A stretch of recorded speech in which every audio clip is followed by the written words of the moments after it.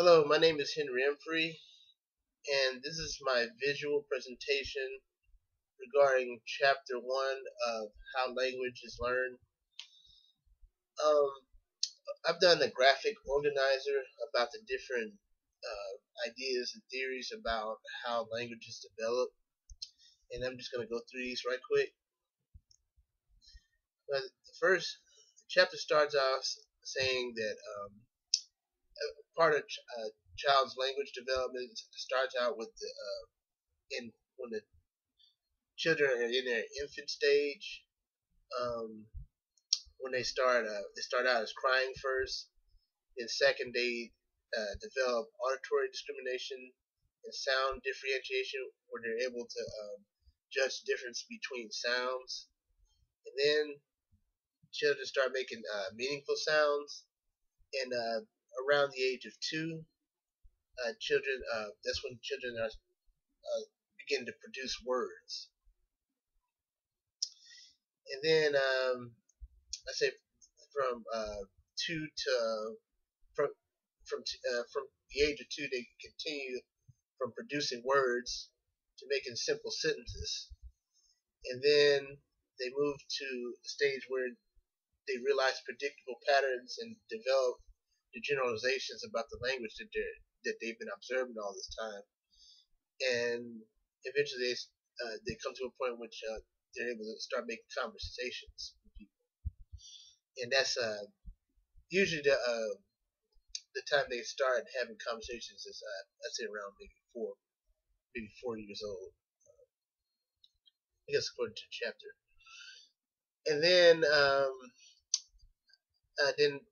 during this children's school year developments, I say even maybe before, should be either maybe even before or after, but I guess generally in the children's school year developments, that's when children further develop their reading. They are able to determine multiple meanings a little bit better. Like for instance, in the chapter, there was a part where somebody said, "Let's propose a toast," and the child listening to that conversation thought that the person meant, "Let's propose the breakfast toast," or, the piece of bread, instead of what the person truly meant by that phrase. And then during the school development years, children learn jokes and learn different registers, like and when to use different registers. For example, they might say, "Hey, how you doing?" versus "Hey, how you doing?" Different registers have different meaning, and children learn that. And children learn ethics, more of the differences between right and wrong, and how to function in society, and start learning more advanced forms of that. So that's that part. But there are exceptions. Some children learn faster than others, and others learn slower at a slower pace. And these exceptions have more to do with children's cognitive ability. For example, if a child has a learning disability or autism, well, they might learn a little slower than regular kids, their classmates. And the other exception could be the idea that a child might be bilingual and might be learning more than one language at the same time. So that could also contribute to how fast could determine how fast a child is able to learn a language in their overall language development. Next, we have the various theorists that were mentioned in the chapter.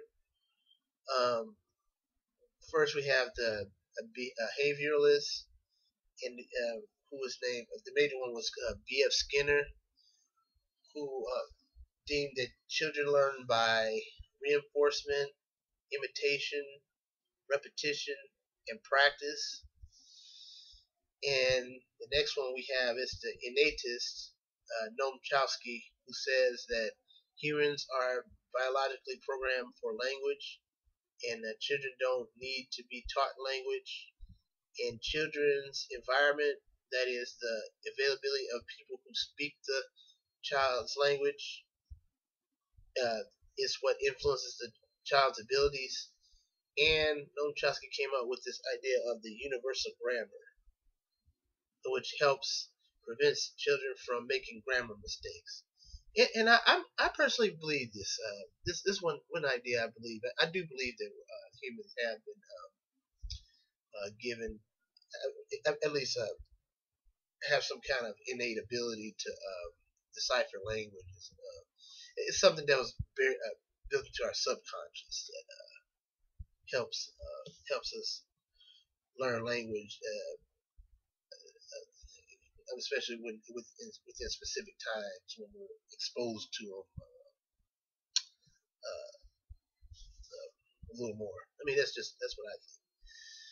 And next, there's Piaget, the interactionalist Piaget, who studied children's cognitive understanding of size, appearance, quantities, weight, and perception, and said children acquire language and cognitive understanding through physical interaction with their environment.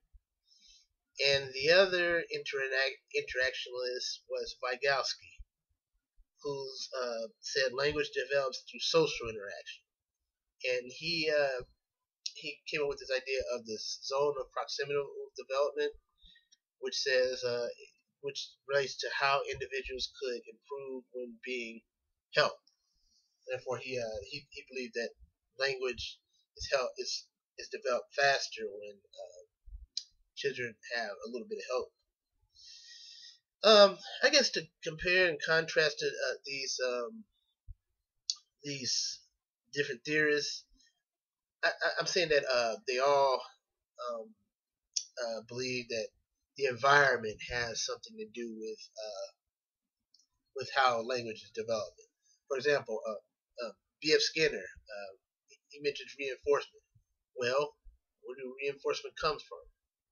Reinforcement comes from somebody or something in the environment that reinforces what children the right and wrong that children are doing. That reinforce certain behaviors. It either encourages or discourages children's development. So that has to do with the environment. And Chomsky says it has to do with children interacting with people in the environment. So that and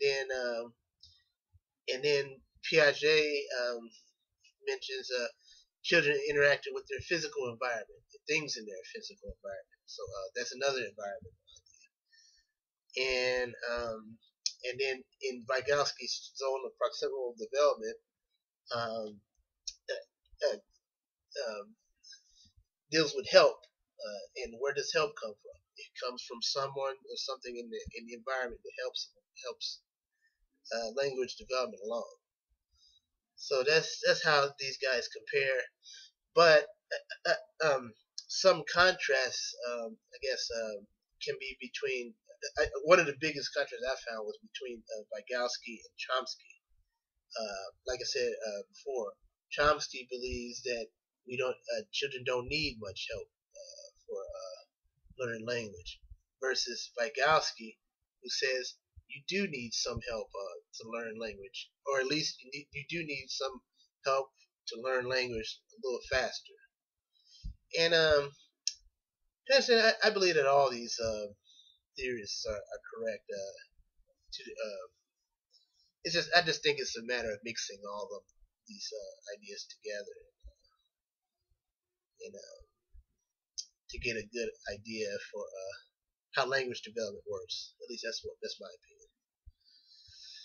So Vygotsky and Piaget were the two interactionalists, and one thing that I gather from the chapter is interactionalists believes that technology alone won't help children develop their language. That's what interactionalists believe. I guess based on my interpretation, I'm not sure if I believe that or not.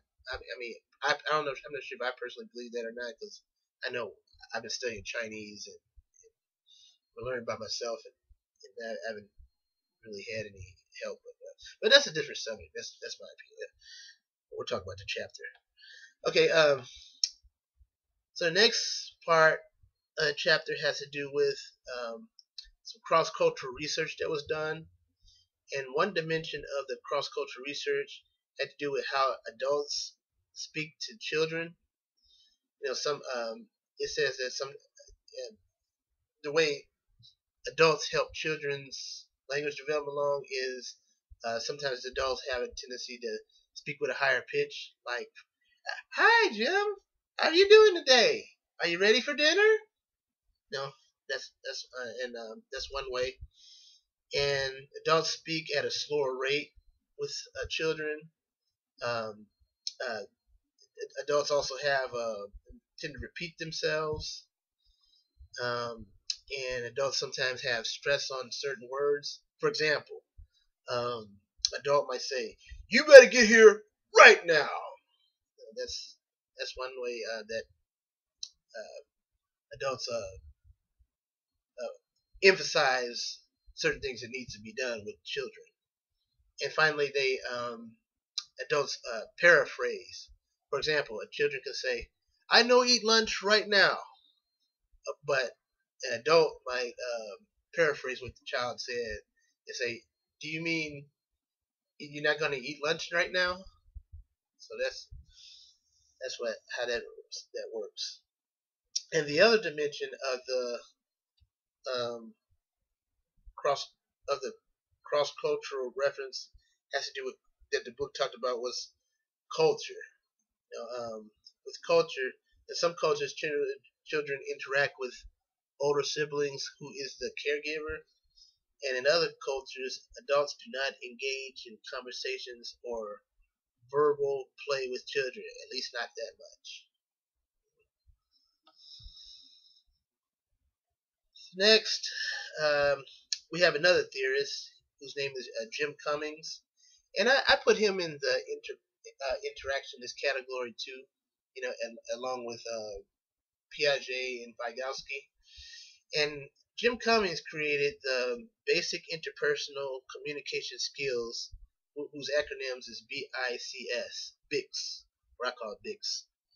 And BICS is known to be acquired through social interaction, and the most common via the most common English words and phrases that are often used by people in their environment, and thus BICS is easier to learn with time.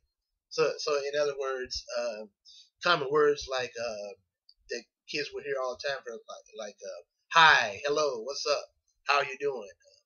Those kids will learn those social languages or social phrases faster than they would learn what what Jim Cummings deemed as cognitive academic language proficiency, or whose acronyms are CALP, or what I call CALP, which is learned in school and usually consists of infrequent words, for example, science vocabulary, and thus could take more time to learn than BICS.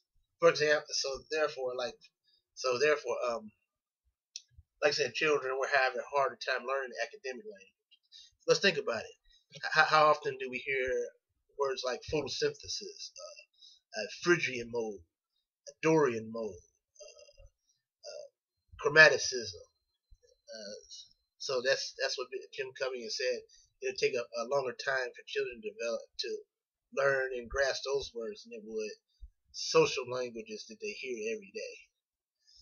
And thus he goes on to say Thus, even though a student may be able to have conversations with their peers in English, it does not mean that students in question has altogether mastered the language.